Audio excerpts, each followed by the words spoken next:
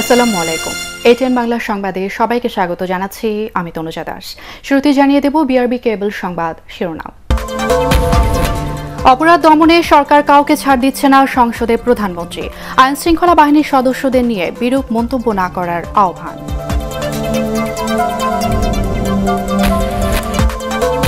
সিনহা হত্যা মামলায় কক্সবাজারের এসপিকে আসামি করতে নিহতের বড় বোনের আবেদন আদালতে খারিজ।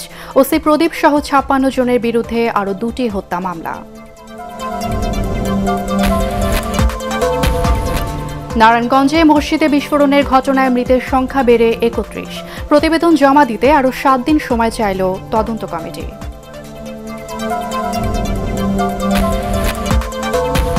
এক মাসের ব্যবধানে পেঁয়াজের দাম বেড়েছে ৭৩%। আমদানি শুল্ক বাতিলের দাবি ক্যাবের।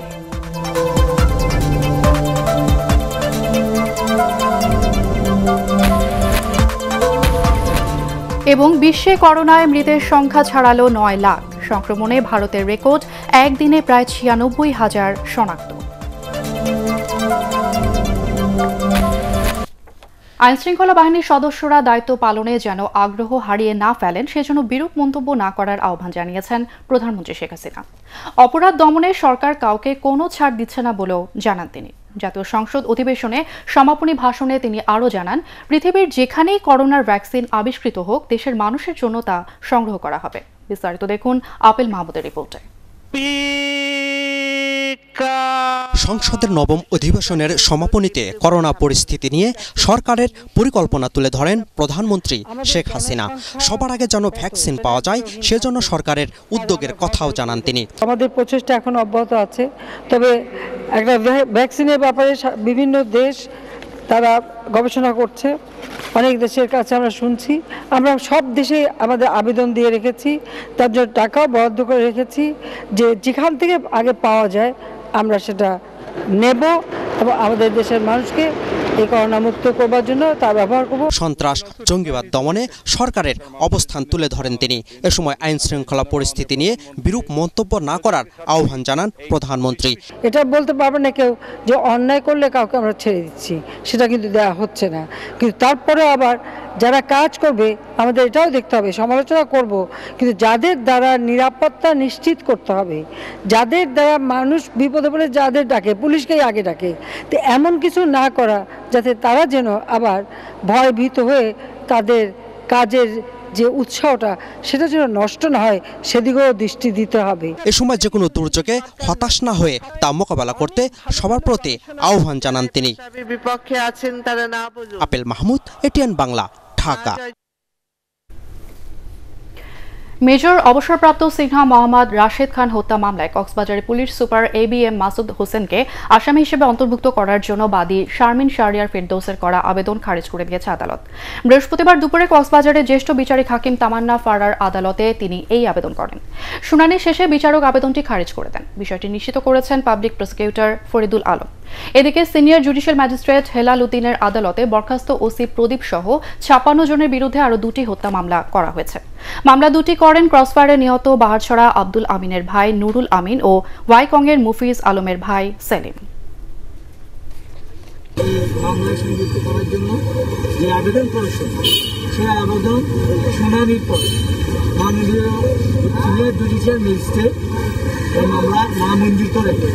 একটা অবজারভেশন দিয়েছিল, হচ্ছে যে মামলা তদন্তকালীন সময়ে সংস্থাটার প্রভাব বিস্তার, অর্থাৎ কমপ্লেন পেপারে কেউ করলে সে ব্যাপারে প্রয়োজনীয় আইনি ব্যবস্থা গ্রহণ করার ক্ষমতা তদন্ত কর্মকর্তা রয়েছে। এই আবেদনখানা নামঞ্জুর করেন। নারায়ণগঞ্জে মসজিদে বিস্ফোরণের ঘটনায় আরও ৩ জন মারা গেছেন। এ নিয়ে মৃতের সংখ্যা দাঁড়ালো ৩১। চিকিৎসকরা জানান দগ্ধ বাকি ৫ জনের অবস্থারও কোনো উন্নতি হয়নি। এদিকে প্রধানমন্ত্রীর পক্ষ থেকে হাসপাতালে পোড়া রোগীদের দেখতে এসে ডাক্তার জুলফিকার লেলিন জানান সরকারি সহযোগিতা পাবে অসহায় পরিবারগুলো। দেখুন আতিন সজীবের রিপোর্ট।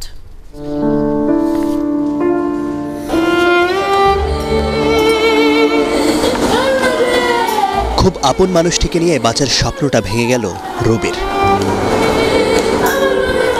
নারায়ণগঞ্জে মসজিদে বিস্ফোরণে শরীরের ৭০ ভাগই পুড়ে যায় আব্দুস সাত্তারের। ৫ দিন মৃত্যুর সাথে লড়ে আর পেরে ওঠেননি। স্বামীকে হারিয়ে দিশেহারা রবির সঙ্গী যেন এক অনিশ্চিত ভবিষ্যৎ।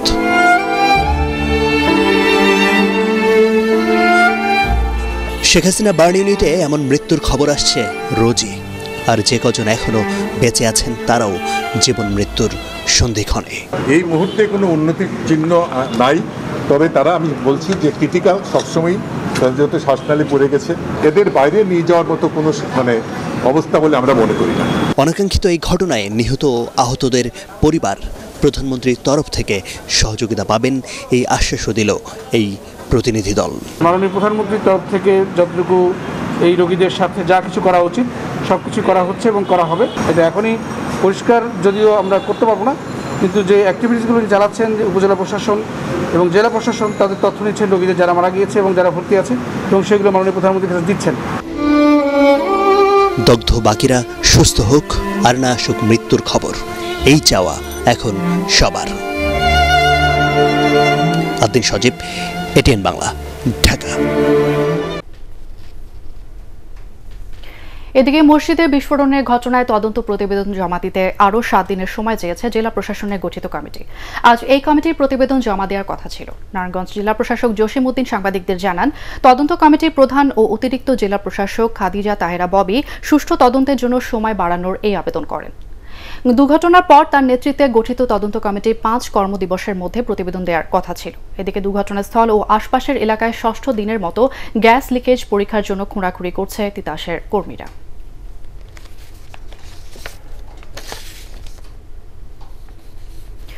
ঘোড়াঘাটের ইউএনও ওয়াহিদার শারীরিক অবস্থার আরও উন্নতি হয়েছে। তার ডান পাশে চেতনা ফিরছে বলে জানিয়েছে মেডিকেল বোর্ড। তবে অতিরিক্ত ভিজিটর গেলে ওয়াহিদার শরীরের ইনফেকশনের ঝুঁকি বাড়তে পারে বলে জানিয়েছেন চিকিৎসকরা। দেখুন মাহবুব কবির চপলার রিপোর্ট।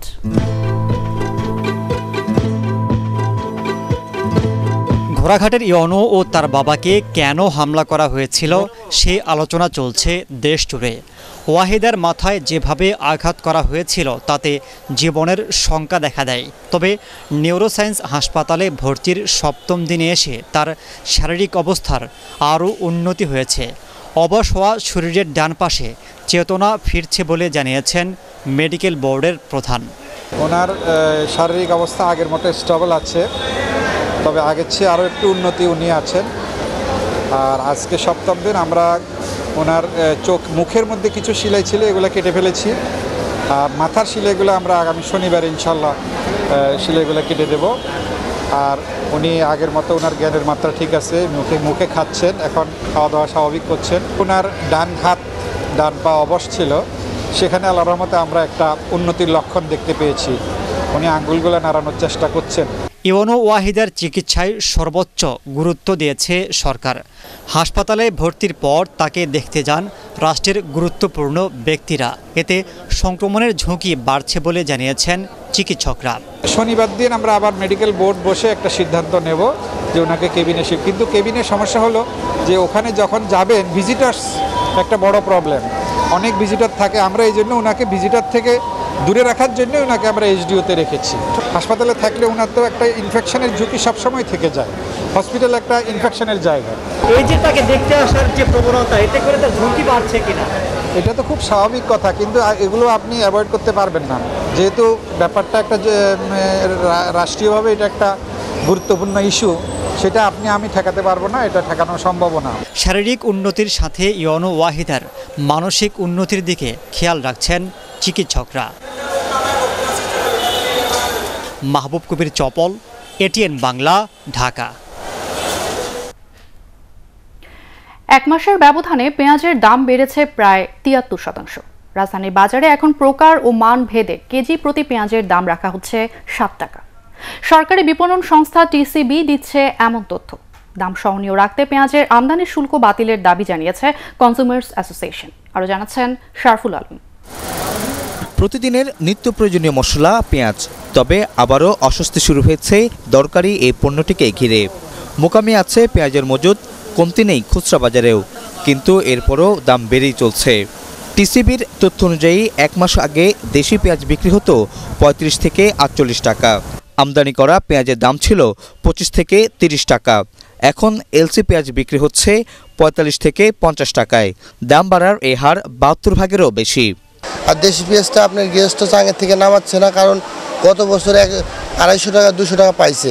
এই বছরটা চাচ্ছে আমার পেঁয়াজ পচা হয়ে গেলে আমি লাস্ট পর্যন্ত দেখে ছাড়বো। এবছর পিসটা পৌঁছেছে বেশি, বন্যার কারণে মানে একটা ফসল মারি খাইছে, বুঝছেন, এই কারণে ইন্ডিয়ায় বাজার বেশি, আমদানি কম। বন্যা ও প্রাকৃতিক দুর্যোগে এবার ভারতে পেঁয়াজের উৎপাদন কমেছে, মজুত করা পণ্যও ক্ষতিগ্রস্ত হয়েছে। আবার করোনা মহামারীর কারণে যোগাযোগ বন্ধ থাকায় রপ্তানিও করতে পারছে না দেশটি। এসব কারণেই দাম বেড়েছে বলে মনে করছেন বাজার বিশেষজ্ঞরা। উৎপাদন পর্যায়ে, পাইকারি ব্যবসায়ী পর্যায়ে যেখান থেকে মোকাম বলি আমরা, সেখানে আমরা এই পেঁয়াজের বাজার সহনীয় রাখতে যেমন মনিটরিং জোরদার করেছি, একইভাবে এলসির মাধ্যমে যেটা আসে, বিশেষ করে পাইকারি বাজারগুলো ঢাকা শহরের, চিটাগাংয়ের খাতুনগঞ্জ, এর উপরেও আমাদের মনিটরিং জোরদার করা হয়েছে। পেঁয়াজের আমদানির উপরে যে শুল্ক আরোপ করা হয়েছে তা প্রত্যাহার করা এবং অন্যান্য দেশ থেকে পেঁয়াজ আমদানির উদ্যোগ গ্রহণ করা, সাথে সাথে ভারত সরকারকে সাথে যোগাযোগ করে জেনে নেওয়া যে তারা পেঁয়াজ রপ্তানির উপরে বিদেশে তা আরোপ করবে কিনা। তবে ব্যবসায়ীরা বলছেন বাড়তি লাভের আশায় এখনও অনেকেই মজুত করা পেঁয়াজ ছাড়ছেন না। এর প্রভাবও পড়ছে বাজারে। গত বছরের ফেব্রুয়ারি মার্চ মাসে পেঁয়াজের দাম কেজি প্রতি উঠেছিল ২৫০ টাকা পর্যন্ত। শরফুল আলম, এটিএন বাংলা, ঢাকা।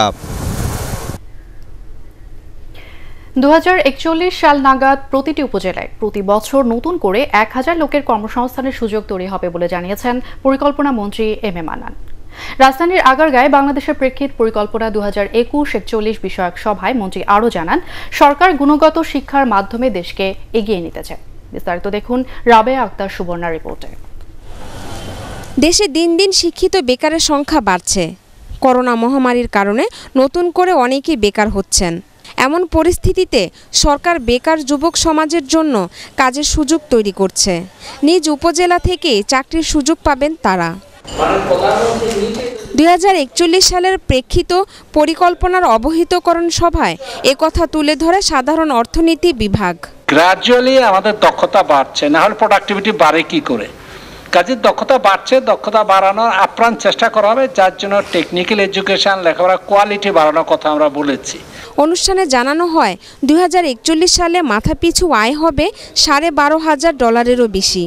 টেকসই বিদ্যুৎ ও জ্বালানি, মানসম্মত শিক্ষা, মানব সম্পদ ও কৃষিখাতের উন্নয়ন সহ চতুর্থ শিল্প বিপ্লব মোকাবেলা করেই ডিজিটাল বিশ্বে বাংলাদেশ এগিয়ে যেতে চায়।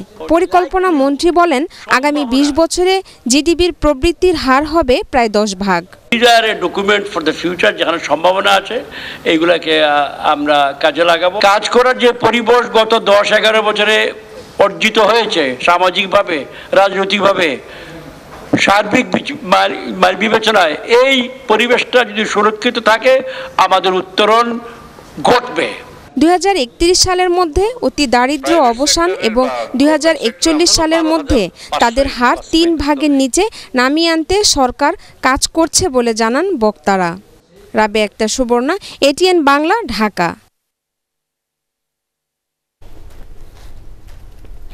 জানুয়ারিতে ঢাকায় চালু হচ্ছে ইউরোপের দেশ হাঙ্গেরির কনসুলেট অফিস।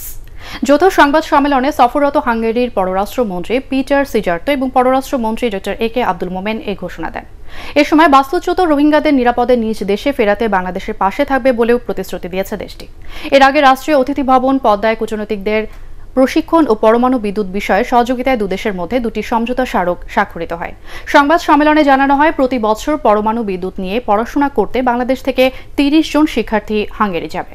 একদিনের সফরে বুধবার গভীর রাতে হাঙ্গেরির পররাষ্ট্র ও বাণিজ্য বিষয়ক মন্ত্রী পিটার সিজার্তো ঢাকায় আসেন। I agree that we have to convince Myanmar to provide the circumstances for these people to return. How I can share the burden. We support all these kind of initiatives of Bangladesh in the United Nations. We continue to support this as we have supported up till now. They have been using nuclear power for over the last 40 years. So they have developed over the years expertise. So what they're doing, we will be sending around 30 students from Bangladesh to Hungary to study nuclear technology. And these are the areas they would be helping us. টানা ৮ দিন ধরে শিমুলিয়া কাঁঠালবাড়ি নৌ রুটের ফেরি চলাচল বন্ধ রয়েছে, ফলে চরম দুর্ভোগে পড়েছেন দক্ষিণ পশ্চিমাঞ্চলের যাত্রীরা। স্থানীয়রা বলছেন, প্রায় সারা বছরে এই রুটে নদী খনন কাজ চললেও নাব্যতা ফিরছে না ব্যস্ত এই নৌ রুটে। এজন্য অপরিকল্পিত ড্রেজিংকেই দায়ী করছেন তারা। মাদারীপুর থেকে গোলাম আকন্দের পাঠানো তথ্য ও চিত্র নিয়ে দেখুন বিপ্লব রায়ের রিপোর্ট। নাব্যতা সংকটের কারণে দেশের সবচেয়ে গুরুত্বপূর্ণ শিমুলিয়া কাঁঠালবাড়ি নৌ রুটে ফেরি চলাচল বিঘ্নিত হচ্ছে দীর্ঘদিন ধরে। 12 মাস জুড়ে নদী খনন চললেও সুস্পষ্ট পরিকল্পনা না থাকায় সমস্যা সমাধানে তা কাজে আসছে না। প্রায় পদ্মার মাঝে নদীতে আটকে যায় ফেরি, আর দুর্ভোগে পড়েন যাত্রীরা। দুই পারে দেখা দেয় দীর্ঘ যানজট। এজন্য বেশি ভাড়া গুনে বিকল্প নৌযানে নদী পারাপার হতে হচ্ছে অনেক যাত্রীকে।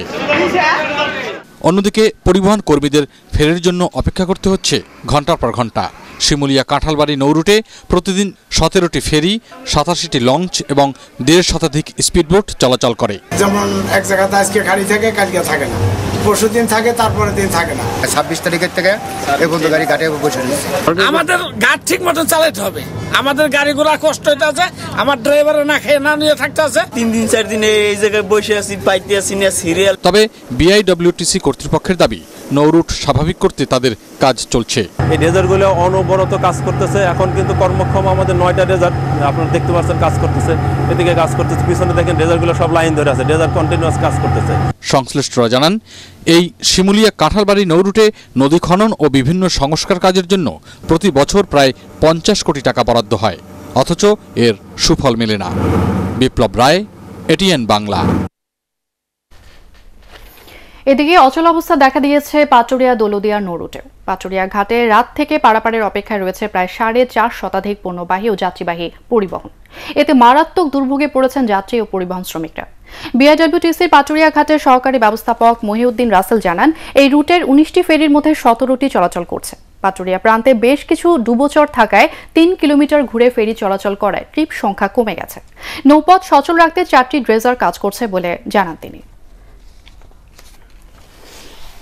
আন্দোলনে ব্যর্থ হলে পরবর্তী নির্বাচনে জয়ী হওয়ার কোনো রেকর্ড দেশে নেই বলে মন্তব্য করেছেন আওয়ামী লীগ সাধারণ সম্পাদক Obaidul Quader.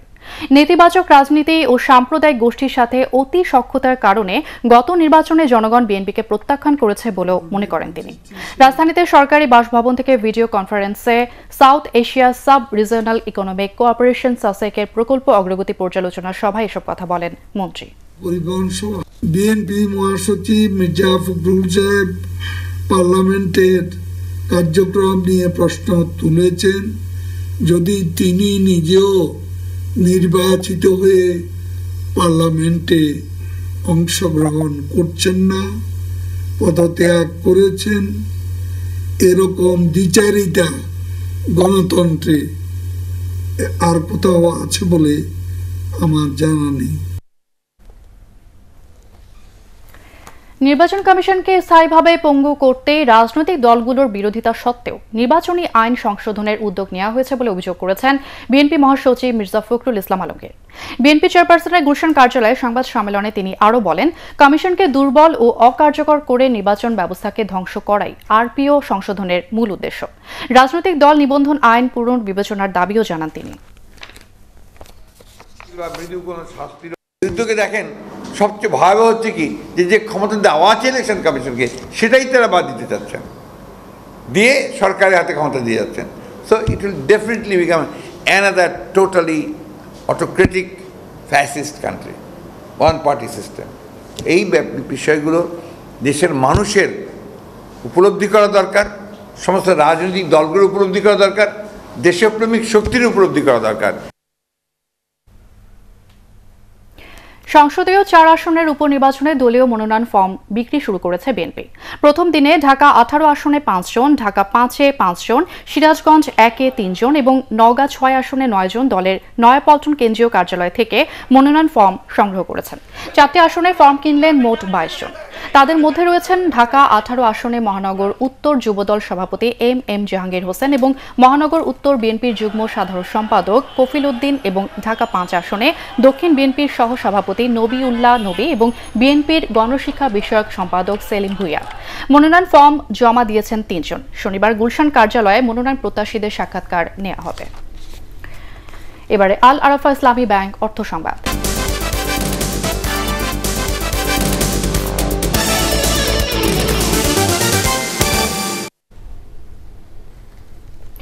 Global smartphone brand Oppo দেশের বাজারে নিয়ে এলো অপো F17 Pro।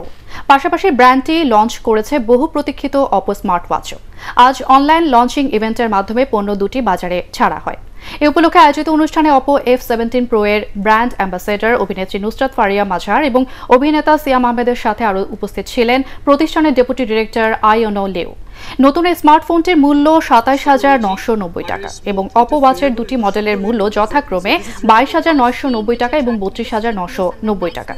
নতুন স্মার্টফোনটিতে আছে ৪৮ মেগাপিক্সেলের মূল ক্যামেরা এবং ডুয়াল 5-হোল ফ্রন্ট ক্যামেরা সমন্বিত 6টি AI পোর্ট্রেট ক্যামেরা সহ অত্যাধুনিক প্রযুক্তি।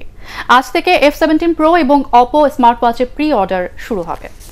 শুধুমাত্র বিসিএস ক্যাডার নয়, দেশের মাঠ পর্যায়ের সকল নারী কর্মকর্তাদের নিরাপত্তা নিশ্চিত করার দাবি জানিয়েছে বিসিএস উইমেন্স নেটওয়ার্কের সদস্যরা। বিকেলে ঢাকা রিপোর্টার্স ইউনিটিতে দিনাজপুর জেলার ঘোড়াঘাট উপজেলার নির্বাহী অফিসার ওয়াহিদা খানমের উপর নৃশংস হামলার প্রতিবাদে সংবাদ সম্মেলনে তারা এই দাবি জানান।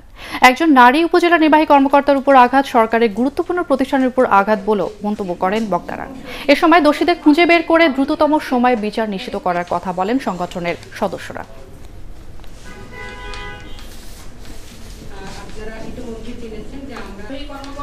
জেলা নির্বাহী অফিসার ওয়াহিদা খানমের উপর আঘাত সরকারের একটি অত্যন্ত গুরুত্বপূর্ণ প্রতিষ্ঠানের উপর আঘাত।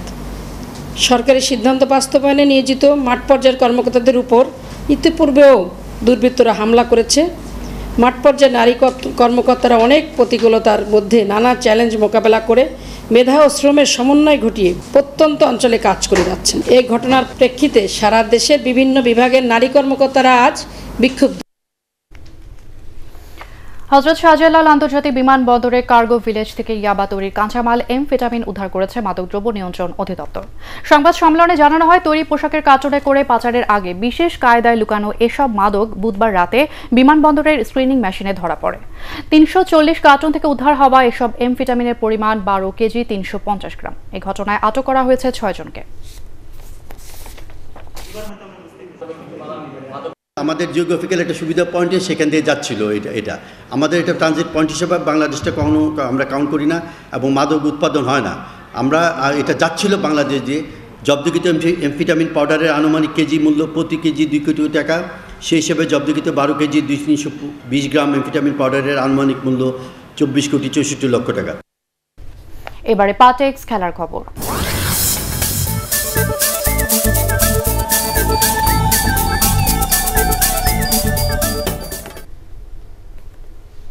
করোনা ভাইরাসের কারণে এএফসি কাপের এবারের আসর বাতিল ঘোষণা করেছে এশিয়ান ফুটবল ফেডারেশন। একই কারণে গত মার্চে স্থগিত হয়ে যাওয়া এএফসি কাপের খেলা। তবে অক্টোবরে ই গ্রুপের খেলা মালদ্বীপের নিরপেক্ষ ভেন্যুতে শুরু হওয়ার কথা ছিল। পুনরায় মাঠে নামার লক্ষ্যে ক্যাম্প শুরু করেছিল বসুন্ধরা কিংস, তবে শেষ পর্যন্ত তাদের সেই প্রচেষ্টা ভেস্তে গেল।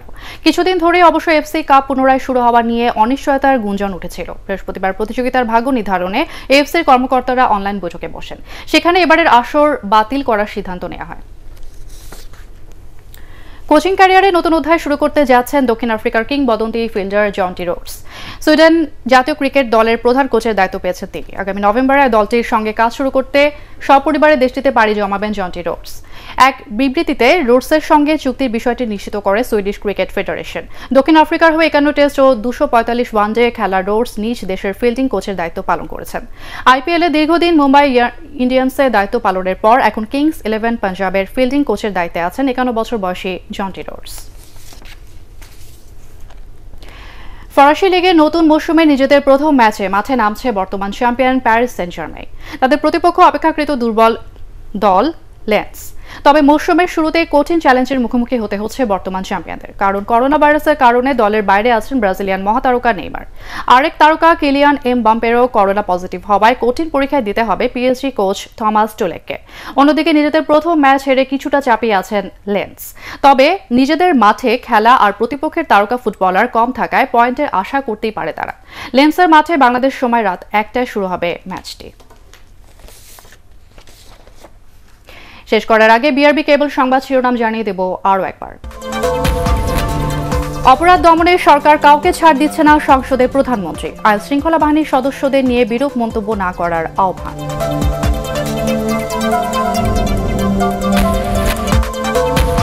সিনহা হত্যা মামলায় কক্সবাজারের এসপিকে আসামি করতে নিহতের বড় বোনের আবেদন আদালতে খারিজ।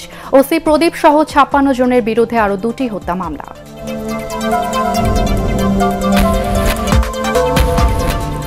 নারায়ণগঞ্জে মসজিদে বিস্ফোরণের ঘটনায় মৃতের সংখ্যা বেড়ে 31। প্রতিবেদন জমা দিতে আরো 7 দিন সময় চাইল তদন্ত কমিটি।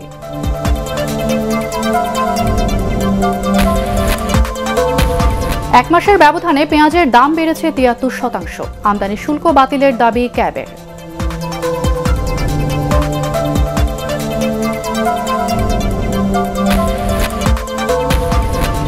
এবং বিশ্বে করোনায় মৃতের সংখ্যা ছাড়ালো 9 লাখ। সংক্রমণে ভারতের রেকর্ড, একদিনে প্রায় 96,000 শনাক্ত।